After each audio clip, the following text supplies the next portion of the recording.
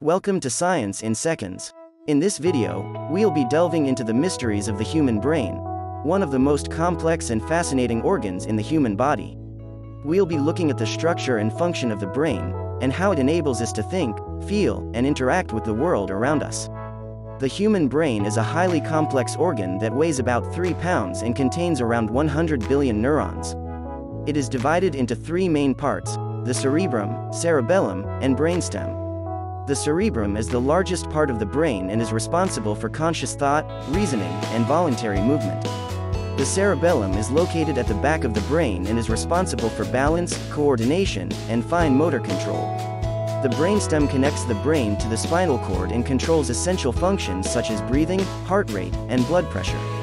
Within these 3 main parts, the brain is further divided into specialized regions that control specific functions.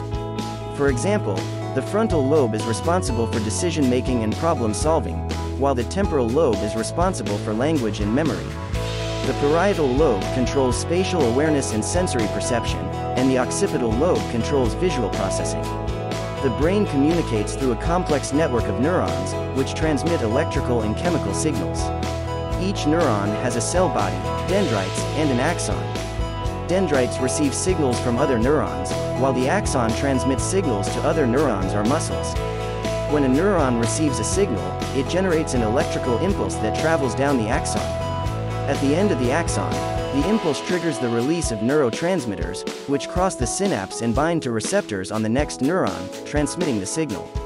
The brain has the ability to adapt and change in response to experience, a phenomenon known as brain plasticity.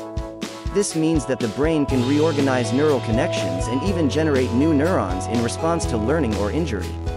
For example, studies have shown that London taxi drivers, who have to memorize a vast network of city streets, have larger hippocampi, the region of the brain responsible for spatial navigation and memory, than non-taxi drivers. Similarly, individuals who regularly engage in physical exercise have increased gray matter in the brain, particularly in regions associated with memory and executive function. Unfortunately, the brain is also vulnerable to a wide range of disorders that can impair its function. These can include neurological disorders such as Alzheimer's disease, Parkinson's disease, and multiple sclerosis, as well as psychiatric disorders such as depression, anxiety, and schizophrenia. Research into these disorders is ongoing, and advances in neuroscience are enabling us to better understand their underlying causes and develop new treatments.